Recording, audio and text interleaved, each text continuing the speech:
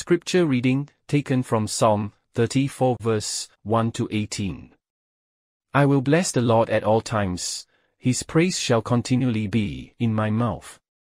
My soul makes its boast in the Lord, let the humble hear and be glad. Oh, magnify the Lord with me, and let us exalt his name together. I sought the Lord, and he answered me and delivered me from all my fears. Those who look to him are radiant, and their faces shall never be ashamed.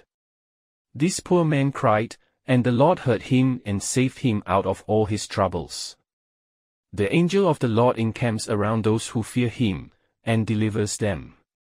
Oh, taste and see that the Lord is good. Blessed is the man who takes refuge in him. Oh, fear the Lord, you his saints, for those who fear him have no lack. The young lions suffer want and hunger, but those who seek the Lord lack no good thing. Come, O children, listen to me, I will teach you the fear of the Lord. What man is there who desires life and loves many days, that he may see good? Keep your tongue from evil and your lips from speaking deceit. Turn away from evil and do good, seek peace and pursue it. The eyes of the Lord are toward the righteous and his ears toward their cry. The face of the Lord is against those who do evil, to cut off the memory of them from the earth. When the righteous cry for help, the Lord hears and delivers them out of all their troubles. The Lord is near to the brokenhearted and saves the crushed in spirit. This is the word of the Lord. Thanks be to God.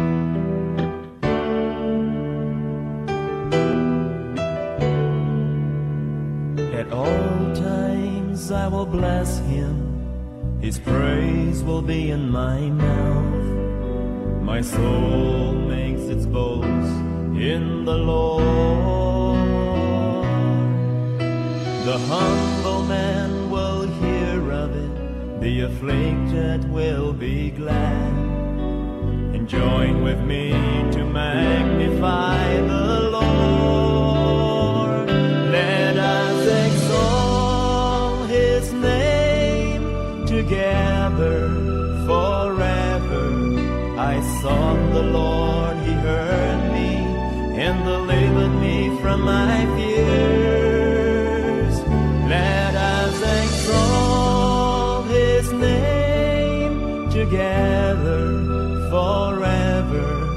Oh, sing his praises, magnify the Lord.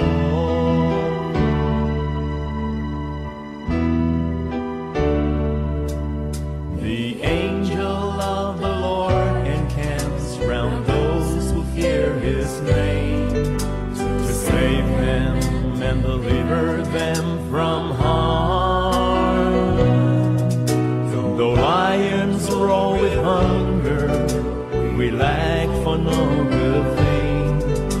No wonder then we praise him with our song. Let us exalt his name together forever. I sought the Lord, he heard me, and delivered me from my fears. Let us exalt his name together forever. Oh, sing his praises, magnify the Lord.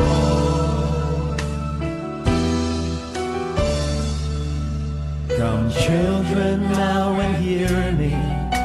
If you would see long life, just keep your lips from wickedness and lies. Do good and turn from evil, seek peace instead of strife. Love righteousness and God will hear your cry.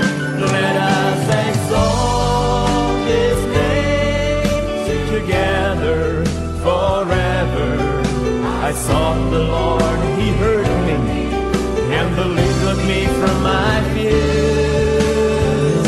Let us exalt his name together forever. Oh, sing his praises, magnify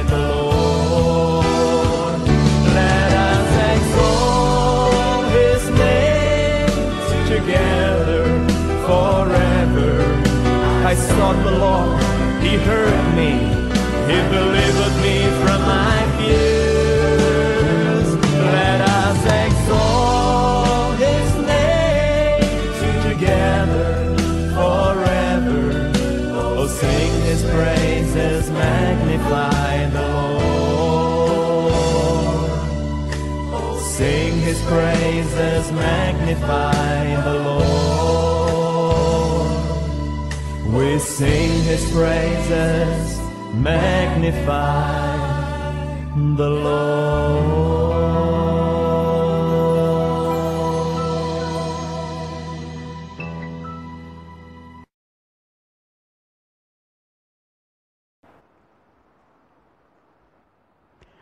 Let us pray. And now let the words of my mouth and the meditation of all our hearts, Lord, be acceptable and pleasing to you. In Jesus' name we pray. Amen.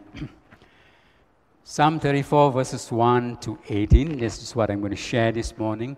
Psalm 34 verse 1 to verse 18 is a very, very beautiful psalm that speaks of the furious love of God, the lavish goodness of God, and about His unlimited care for each one of us in our times of difficulties, in our challenging times, in our times of trouble.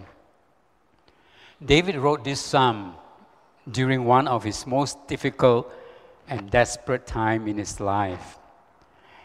The time when he was fleeing from King Saul, who tried to kill him because of jealousy, was all out to kill him. And David ran to this place called Gath, where he tried to find refuge there, but he found none. In 1 Samuel chapter 21, verses 10 to 15 tells us, David rose and fled that day from Saul and went to Achish, the king of Gath. And the servants of Achish said to him, Is not this David, the king of the land? Did they not sing to one another of him in dances? Saul has struck down his thousands, but David his 10,000s. And David took this word to heart and was very much afraid of the king of Gath. In order to escape from King Saul and to escape from Achish the king, David took things in his own hand. He planned out something for himself. His plan was to escape from the king of Gath. It is like us sometimes. When we are in trouble, the first thing to do is that we try to plan something. We try to seek something on ourselves. David exactly, before seeking the Lord, he in his mind, he just wanted to escape from Saul, and he did something really, really ridiculous, right? He did something that's not right. He pretended to be insane. He pretended to be a madman in front of Abimelech, the king of Gath, which led to his release. In 1 Samuel 21, verse 13 to verse 15 tells us, So David changed his behavior when he realized that the king is about to kill him. David changed, 1 Samuel 21, verse 13 says, David changed his behavior before them and pretended to be insane in their hands and made marks on the doors of the gate and let his spittle run down his beard. I want you to imagine that time David, he pretended to be mad and his behavior was very, very weird. How disgusting he was, to the extent that he disguised, pretended to be sick. And the scriptures tells us he pretended to be insane in their hands and made marks on the doors. That means he scribbled things on the door. For those, maybe not all of us here, when I was working in IMH, when patients are not themselves, they would really be very, very violent and they would scrap the door and everything. So David was in this desperate situation that he pretended to be mad, and he was pretend to be mad in the hands. He made marks on the doors of the gate and let his spittle run down his beard. It's a scary sight when you look at David. He scraped things on the wall and his spittle was all foaming down his lips. saliva, so-called saliva, came out from his mouth. Dribble. I want you to imagine how David becomes in this situation, how he looks like. Dribble down from his mouth. Drooling. Actually, drooling in an adult is usually associated with some infection or nervous system disorder. So David planned in the way that he spilled out, drilling from his mouth. David, a handsome young man, was drilling from his mouth. It is said that when an adult, not baby drill, but when an adult drills, it means there's something wrong with the person. Either he suffered from certain infection of the body, or he is having some nervous system disorder. So David behaved that way in front of the Abimelech, the king of Gath. So he was really, really downcast, and he was really just beyond recognition. So if you could imagine, the people around him saw him spilter coming down from his lips, and he was very, very disgusting. And the king of Gath, then Achish, said to his servants, "Behold, you see the man that is mad. Why then have you brought him to me? Do I lack madmen in my kingdom, that you have to brought this fellow to behave as such a madman in my presence? Shall this fellow come into my house?" And because of that, he was released. Abimelech released him, and he was freed. David used his own plan in order to escape. I believe many of us sometimes are like David. When we are in trouble, when we have certain things, very challenging time, we take things in our hand rather than we seek God. I believe David, if he could have sought God earlier, he wouldn't have behaved such way. God could have delivered him. But he was desperate. He took things in his hand. He pretended to be mad, and was really, really disgusting to see him this way. I think maybe you could help me to press rather than this. Psalm 34 also reflects David's praise. In this psalm, you can see how David praised God, his thanksgiving, and his gratitude for God's deliverance and protection during his most challenging times in his life. And I think we can learn so much from David in this short psalm. How to praise God when we are facing real challenging time, when we are really down. How to praise God, how to give thanks to God, and how to worship God even when we are facing really challenging times, or even when we are facing a storm. I don't know what you are facing this day, what kind of storm you are going through. Financial storm, difficulties, broken relationship as a storm in your life. Sickness storm, storm of depression, storm of hopelessness. God knows. One thing I know of is that you are not alone in your challenging time. God was with David, and God is with us in our most challenging time. Whatever it is you're going through, I believe some of us are going through. I want to show you the next slide. The storm, the eagle in the storm. It is said that eagle in the storm, the eagle does not escape the storm. The eagle does not siam. It does not escape the storm. It simply uses a storm to lift it higher so that he can see the storm below him. So it's very, very unique of this bird, the eagle. The eagle does not try to escape from the storm. It's very scary to escape from the storm. But it simply used the situation, the situation, to lift it higher. The next slide. When a storm is coming, all the other birds seek shelter. The eagle is the only one. The eagle alone avoids the storm by flying above it so that you can see what's happening. So this is my prayer for all of us here this morning. So in the storms of life, whatever you are facing now, right? May your heart soar like an eagle, above the storm, not under it, not within the storm. Many of us want to quickly let the storm go by. But in the storm itself, the Lord is with us. We can rise above the storm, fly like an eagle, and seek the Lord's strength, not to siam, not to shelter. So remember, when the storm is coming, all other birds will seek shelter. The eagle, the only bird, the eagle alone avoid the storm. It avoid by flying above it so he can see what's happening below him. The next slide. Again, Psalm 34, verses 1 to 18.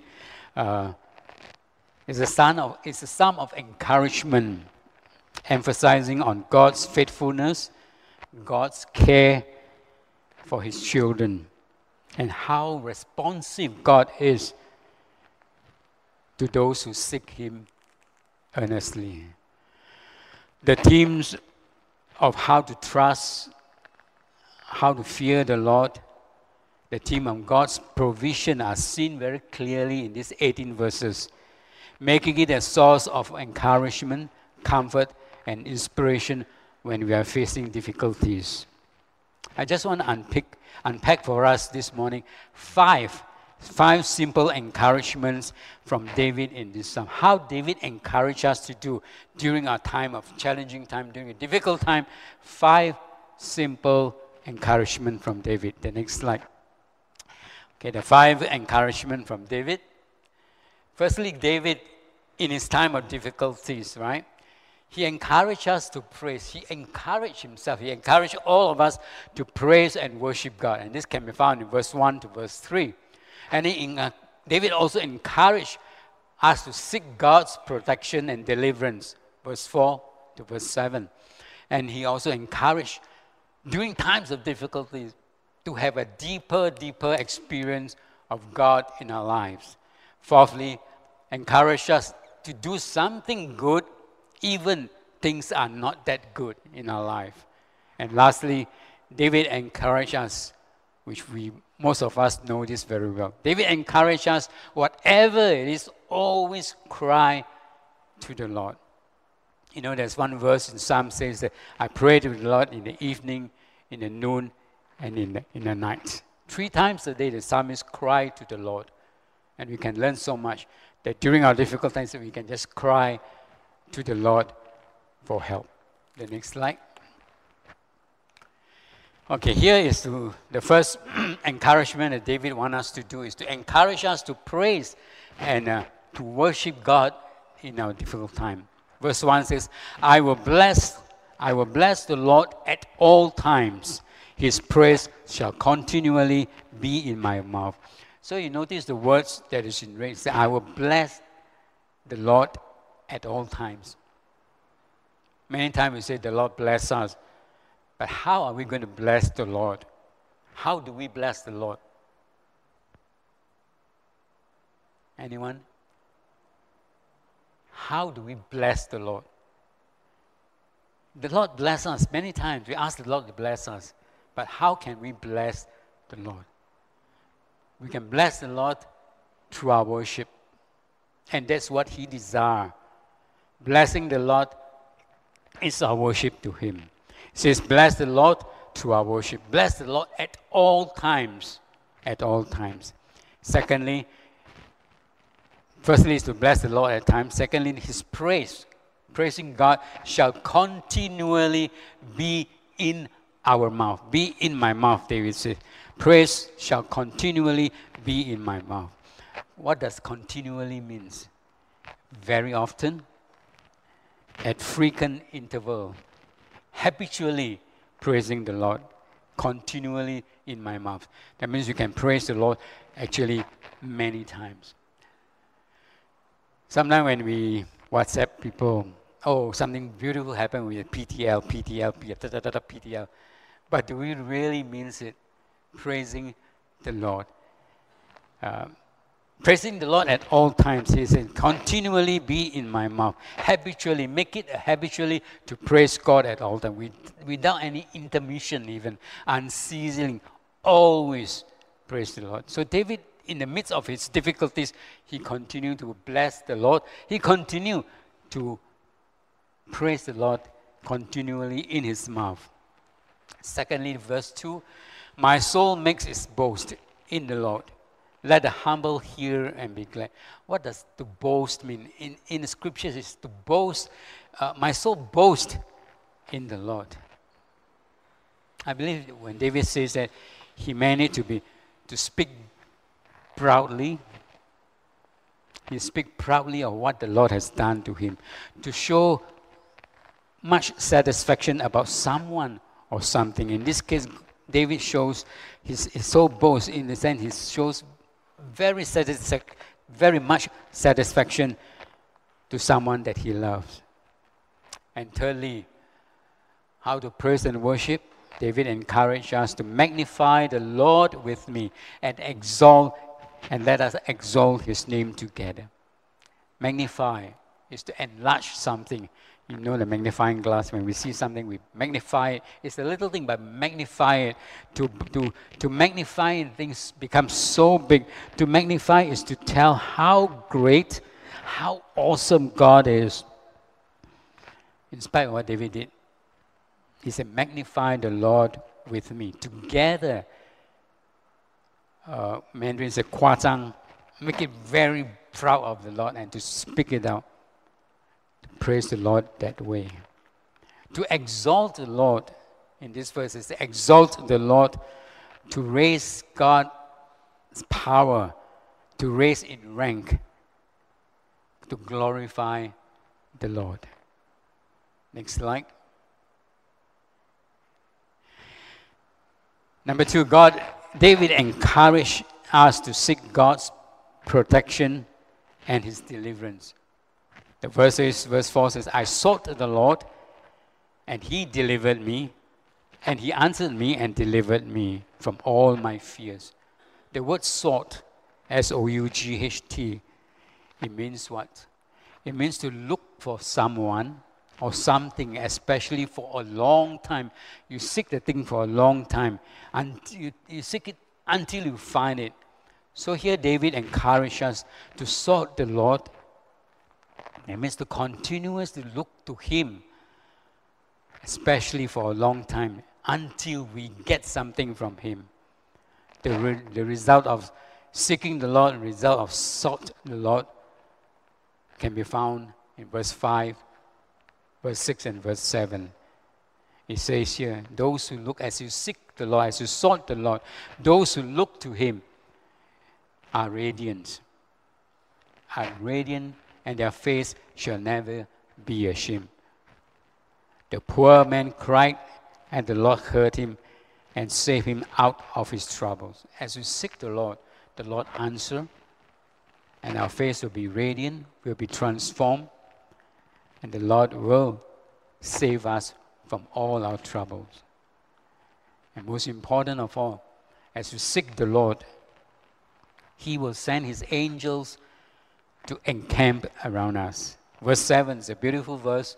As we sought the Lord in our lives, somehow or other the Lord will let his angels encamp around those who fear him.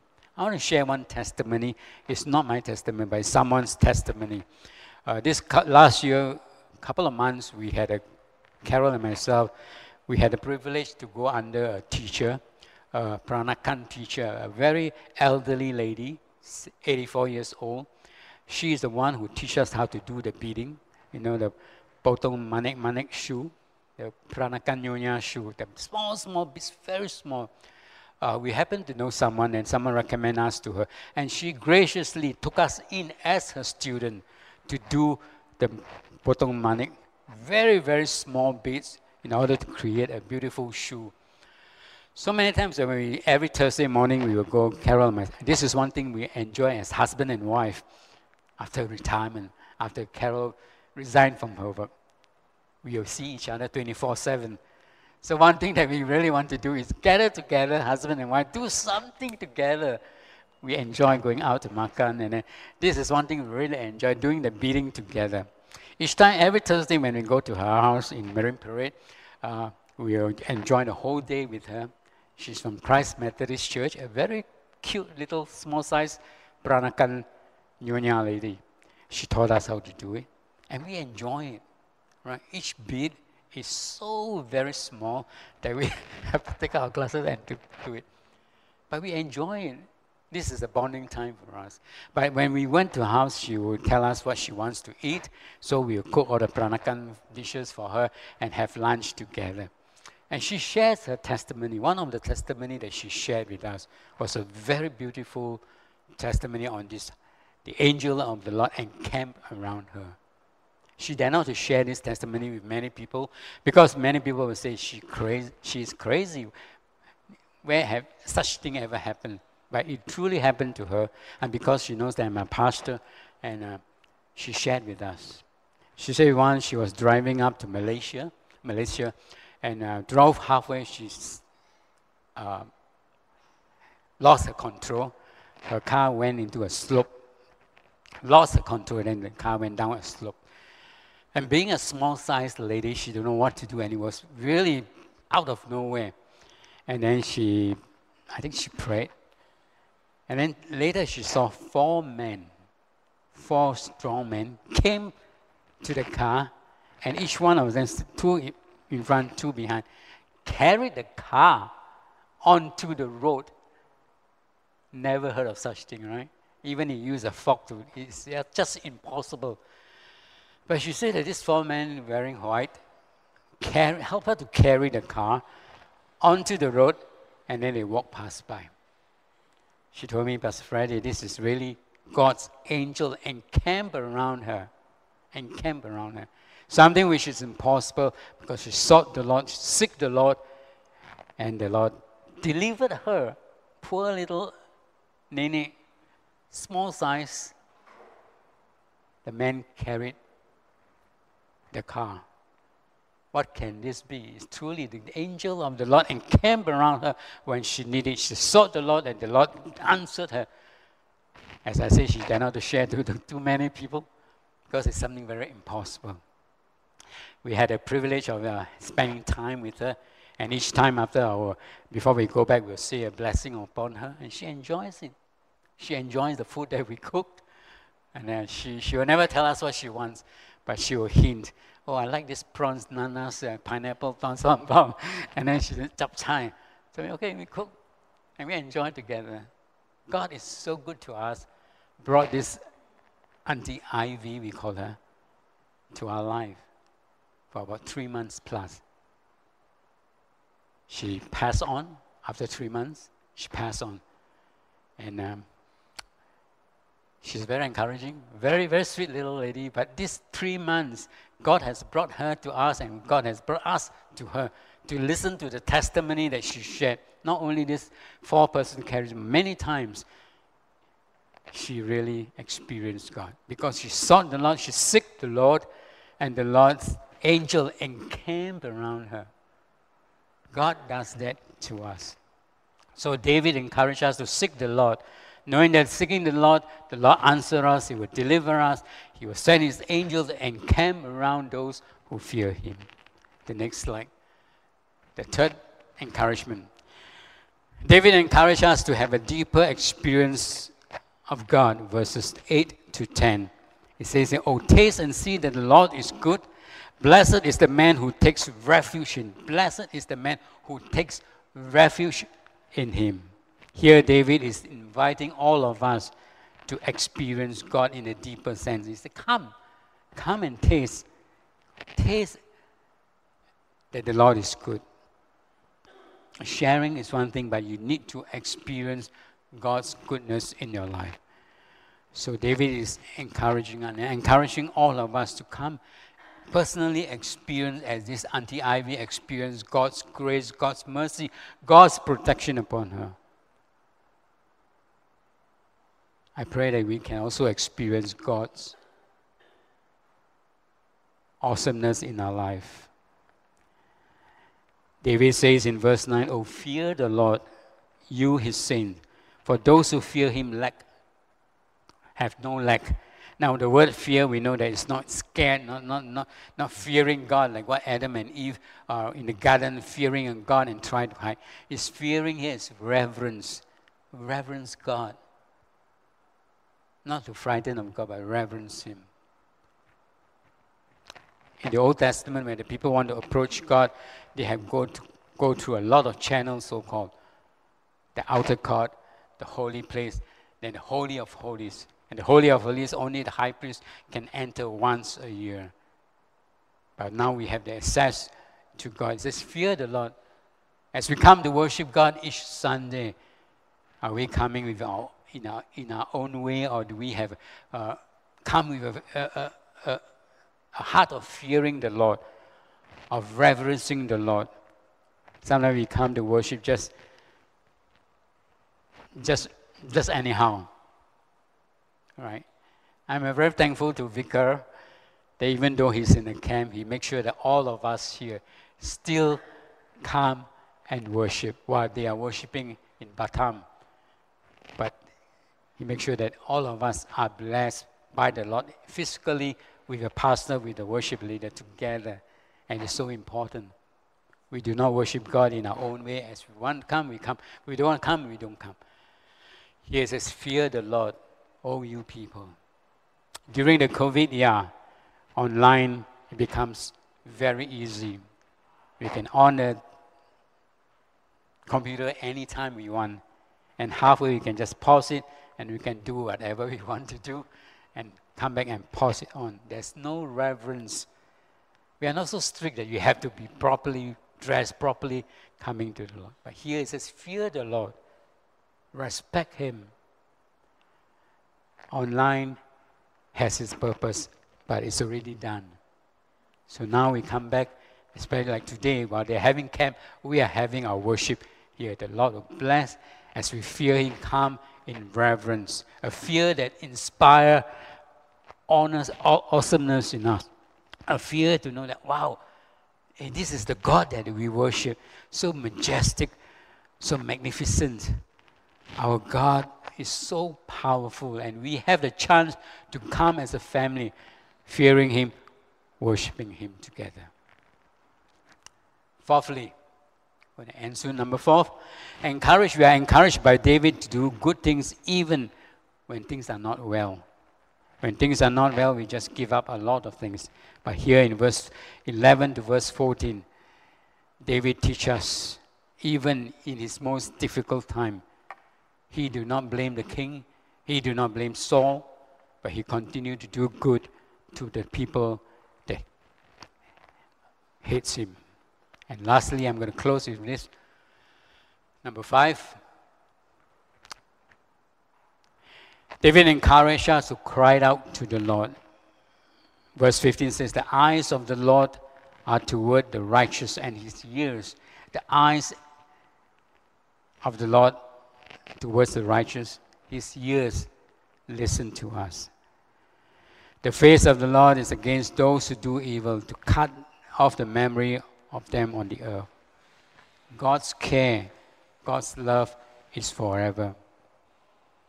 Whatever we are going through, whatever you're going through, cry to the Lord.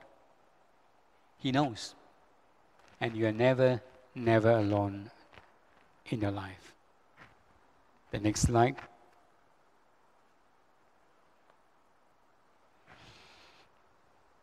This is the promise of the Lord. The Lord is near. Near does not mean near. It's near. The Lord's presence is there. The Lord is near to the brokenhearted and save the crushed in spirit. Remember, the Lord is near you. Whatever you're going through, brokenhearted, the Lord is near you and save the crushed in spirit. Let us learn to take time to hear God, to listen to him, to accept his words, and to obey his word for us. And I want to encourage all of us to cultivate a lifestyle of praise, worship, and a life of gratitude to our Lord. Let us trust in God's goodness and experience His care in our lives. Can I invite Marcus to lead us in the song of response? One prayer, I just want to pray this next slide. 3 words. Simple prayer, but powerful prayer this morning. Come, Holy Spirit, come and minister to us.